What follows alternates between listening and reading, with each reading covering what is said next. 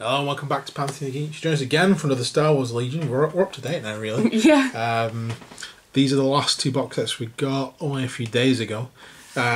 So this will be the Imperial Specialists, and then the next video will be the Rebel Specialists. But this is a personnel expansion. They're both pretty similar by the looks of it. So it's good to get 4 models in each.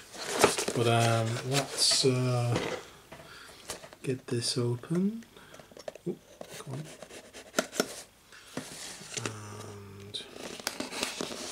Go. Aha.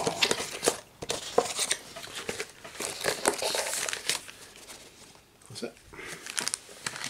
Right, so that'll be the female officer. That's, I think, the Empire medical droid. We've got 4 bases, which is always good. The astromech droid. And whatever this guy is, looks like some sort of comms unit guy. Imperial comms technician. That was a good guess. Yep. Let's have a look. So yeah, what have we got? Yeah, R4 astromech droid, Imperial officer, FX9 medical droid, and Imperial comms technician. I didn't know what any of those were. I was just going off the pictures. Ah, good for me. So the rules on here, we've got non-combatant. This means you can't use weapons, and another non-leader miniatures must suffer wounds first. I've also got restore. To restore how many, choose how many that was defeated during the current round. Place that many in cohesion with the unit's leader and assign that many wound tokens equal to 1 fewer than its wound threshold. I imagine that's the medical droid. Right, so let's. I'm going to put some cork on these bases. We'll take these out first and look how many parts we've got. Medical droid, kind of looks a bit like a Dalek with lots of arms. Pretty straightforward. That looks like it goes together.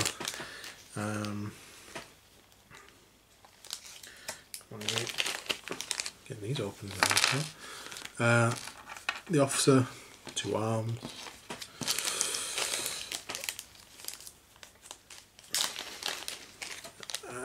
The comms officer, so we've got the big backpack, the big helmet, and his gun there. And then astromech droid, which hopefully we'll see R2D2 in the future. Oh, that'll be cool. Yeah. With jelly again, because I won't be able to paint. I might let you paint him. There's the astromech droid, 3 parts, main body and then the 2 legs, as expected. Right, so I'm going to go ahead and sort the bases out and then we'll be back to put the models together. Okay, so we're back. Let's start with the R4 unit actually. So we have the Imperial R4 unit. Obviously, got 2 sets of legs. One's going to go in that side, one's going to go on the other side. And that will make a tripod, and we'll put that on the base. No problem there. The Imperial officer, we're going to put the arms on, put that on the base. No problem there. As I said before, we've got this backpack, which only goes one way on there.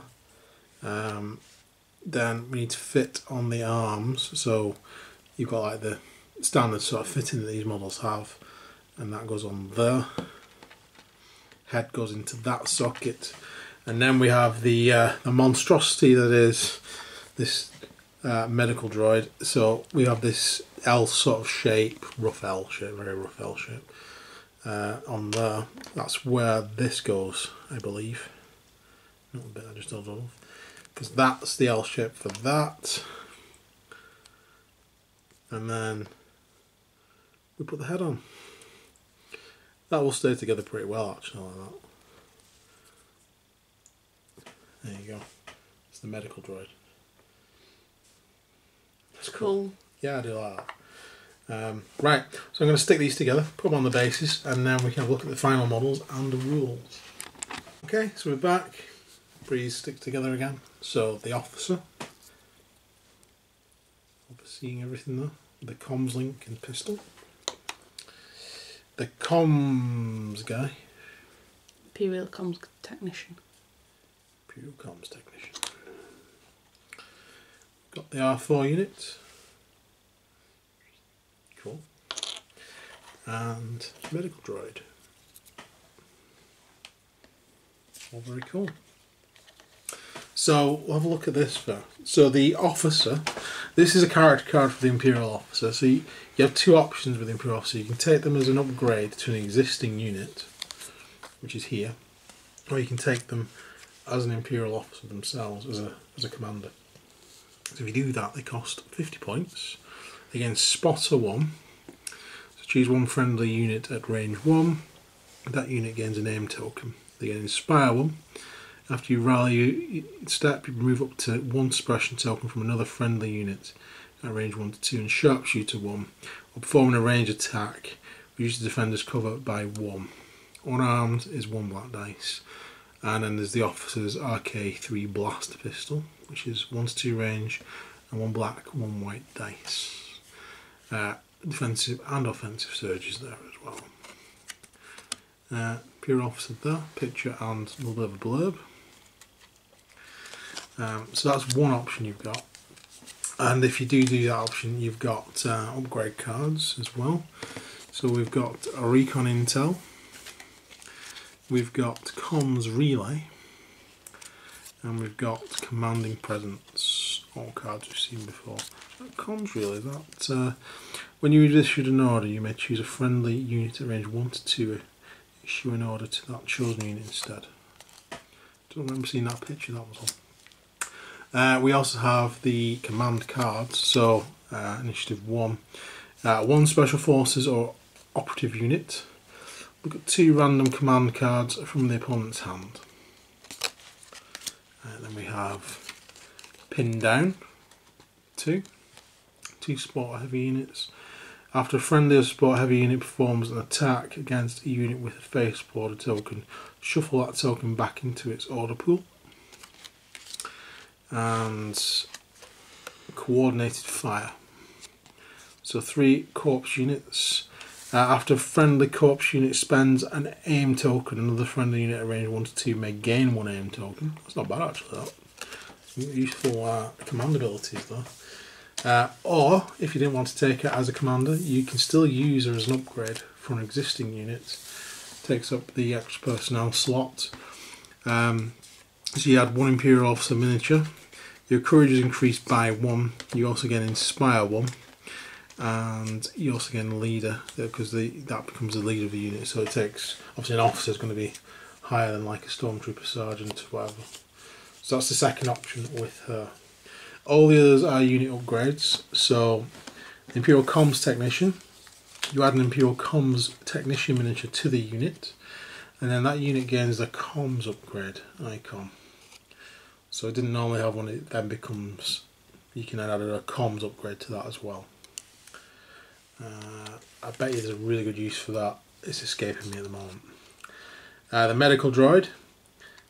You add 1 FX9 medical droid. It gains the treat capacity 2. Ability to treat 1 capacity 2. Place a wound token on this card to remove 1 wound token from or restore 1 miniature to a friendly non-emplacement trooper at range 1 in line of sight. Limited to 2 tokens. There you go. And then finally we have the R4 astromech droid. So you add 1 astromech droid to the unit again and give repair 1, capacity 2. Very similar to the medical droid, but is about vehicles. If you have a look at that, I can see me using the astromech droid to keep my ATSTs alive, or the future transport that's coming out. Future transports? Yeah, the one from Rogue One. Oh. See, you must show me these things. I must. Right, so those are the 4 specialists. Some good tactical options in there. I need to really think about how to use this guy though. It's eluding me at the moment. Whether I can get a unit of stormtroopers to move ahead of the rest of them, I don't know. The moving range of the commander. I don't know. She's cool. So you wouldn't have to use a named character. You can just have a random Imperial officer, colour whatever you like, and then you're not stuck with named character. I like that idea actually. I like having generic commanders who could be anybody. And then you're not constantly stuck with, oh, this is when Han Solo fought, or this is when Emperor Palpatine took to the battlefield. And I like that idea. It gives you lots more options for narratives which don't involve characters. and you can make your own story for Star Wars. Or as a support character. So you wanted a cheap second HQ option after you've taken Palpatine because he's that expensive, and then at least you've got one to support him. I like that. Cool. So that's the Imperial specialists.